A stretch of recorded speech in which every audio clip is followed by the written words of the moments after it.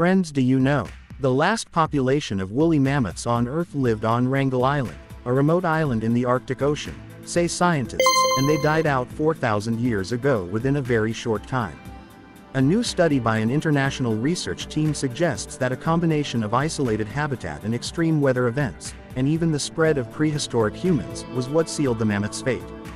During the last ice age, some 100,000 to 15,000 years ago, woolly mammoths were widespread in the northern hemisphere from Spain to Alaska. Due to the global warming that began 15,000 years ago, their habitat in northern Siberia and Alaska shrank. On Wrangel Island, some mammoths were cut off from the mainland by rising sea levels. That population survived another 7,000 years. The team of researchers from Finland, Germany and Russia compared mammoth bones and teeth found on Wrangel Island with other populations of mammoths. They looked at carbon and nitrogen isotopes, which provide the scientists with information on the animal's nutrition and metabolic functioning for thousands of years before they went extinct. The aim was to document possible changes in the diet of the mammoths and their habitat and find evidence of a disturbance in their environment.